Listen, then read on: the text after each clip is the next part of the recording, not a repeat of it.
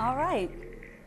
I'd like to ask you to take a moment, you can even close your eyes if you like, and visualize yourself walking in to a cocktail party or reception, kind of like the one we were all attending before we walked in. Picture yourself walking in and you don't know a soul. Can you see it? Who do you think you will most likely gravitate towards? Well, I'm here to tell you that probably it will be someone who has similarities to you, or that at least you think has similarities to you. You start engaging in the mingling and the small talk in the hopes of finding a common connection. You might ask questions like, what brings you here? Do you know anybody here? What kind of work are you in? And the reality is that you're asking these questions in the hopes of finding some common and shared experience, something that will bring you together with that person because you share something in common. You see, we live in a world that's so diverse, filled with people of all different shapes and sizes, religions, cultures, races, and world perspectives. But in a world full of differences, people prefer those who are similar to them. We gravitate towards similarities. We prefer those who are similar to us because of the reinforcing effects that this provides. I feel like I'm looking in the mirror. This is my niece, Sophia. Isn't she adorable? Well, she's looking in the mirror and saying, how cute am I? I'm going to kiss myself. And this is what happens when we find similarities in others. The characteristics that resemble our own help to validate who we are. We're even biased to arbitrary similarities, such as having the same birthday with someone, having the same name, or even just having the same initials. Now, an interesting fact is that even little babies have this innate bias. Little babies younger than Sophia.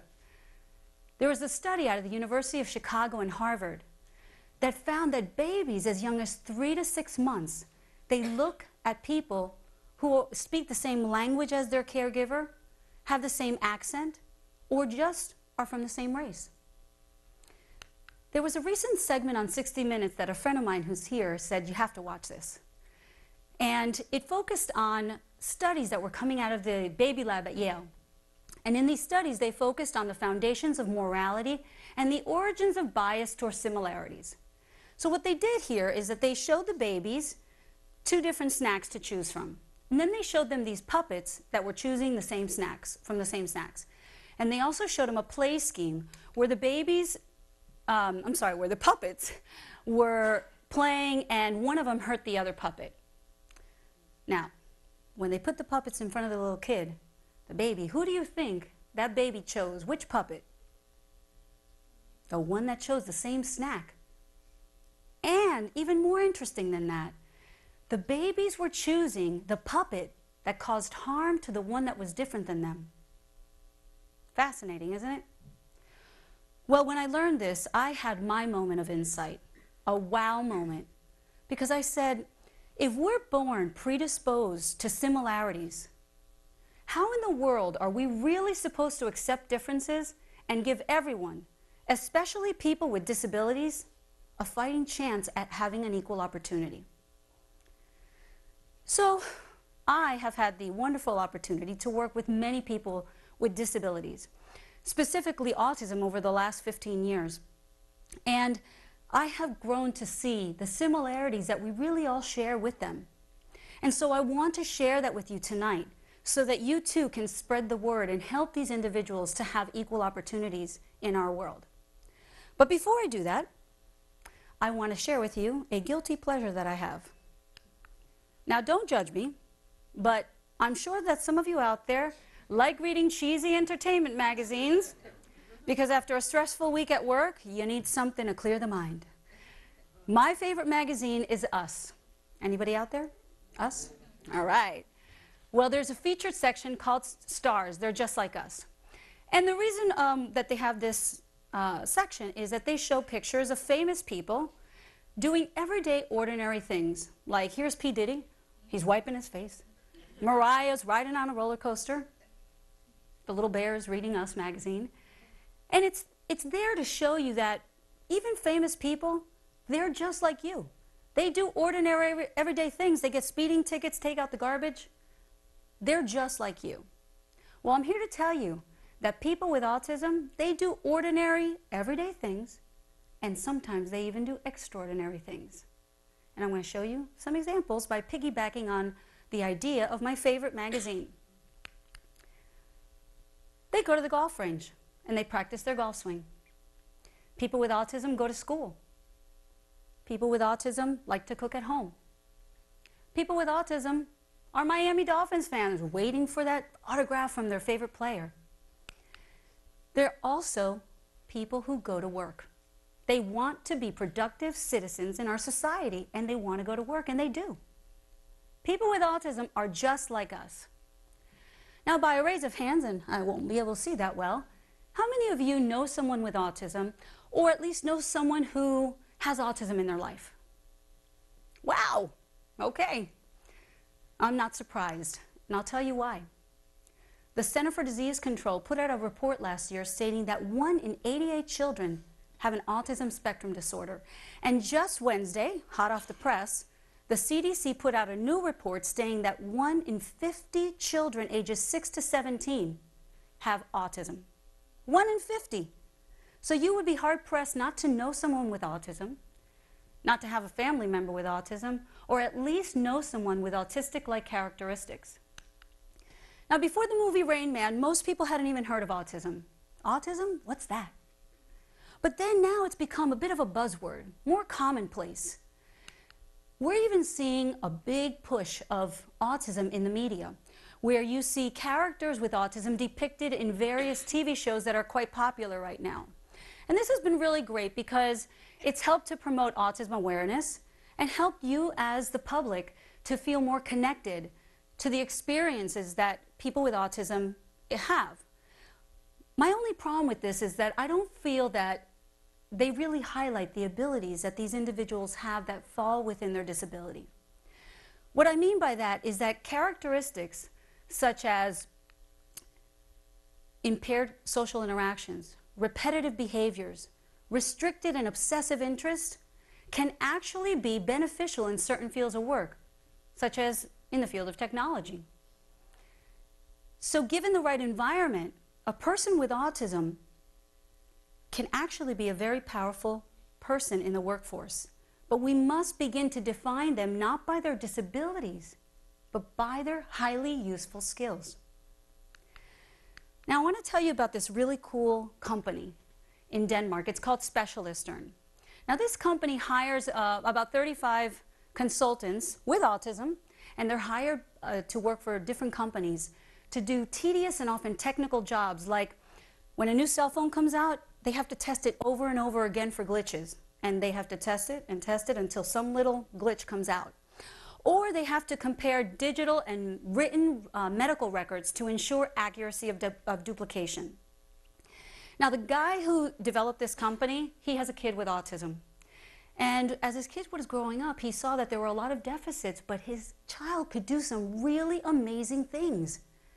So he came up with the premise saying, there are some people with autism that have these abilities that are necessary for jobs that other people find boring, but yet his consultants are so successful, and they succeed in these types of arenas.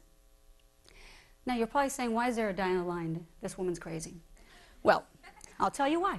Thorkel Son, who is the developer of this company, uses the metaphor to help you understand the amazing abilities of people with autism. Now, to most people, a dandelion is a troublesome weed in their lawn or garden. But given the right context, the dandelion is actually a medicinal tea for the liver after way too many glasses of wine, which I guarantee you I will be having after this. And it is also a healthy garden green for your salad. So Thorkel says, this is what it is about people with autism.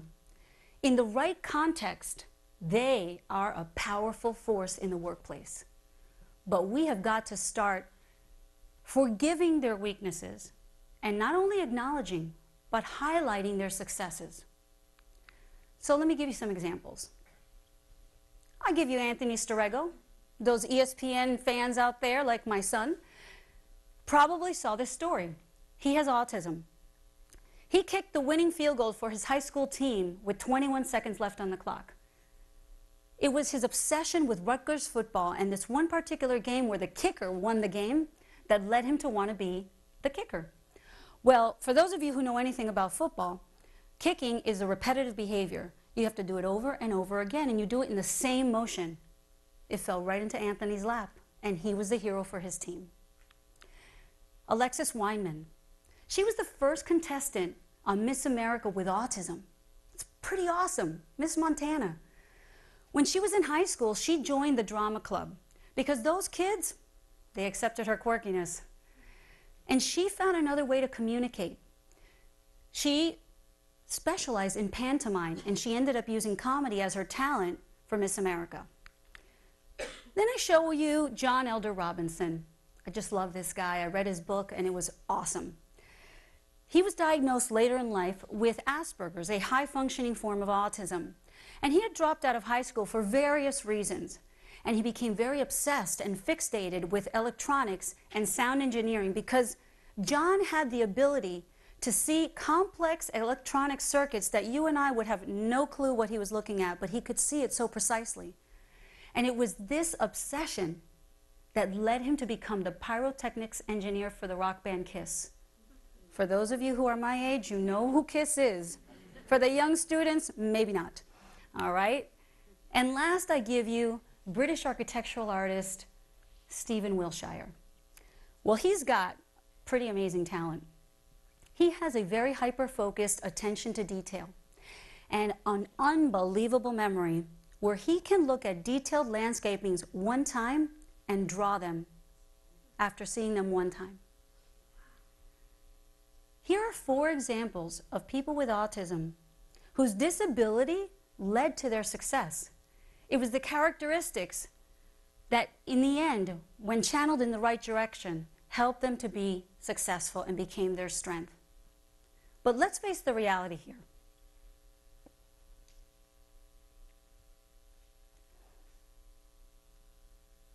There are many people with autism that will never get a job,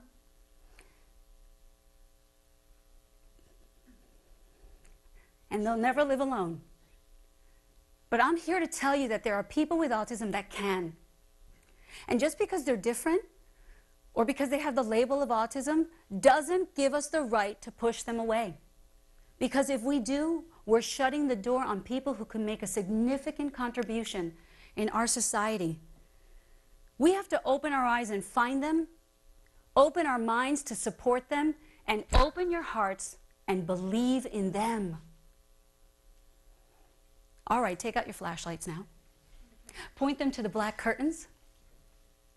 Yes. In a world full of differences, help me burst the bulb and shine a new light, a bright light, on people with autism and the abilities that they have and the similarities that we all share, not only with people with autism, but with each other. Because in the big scheme of things, we are all more alike than we are different, don't you think? And people with autism, they're just like us.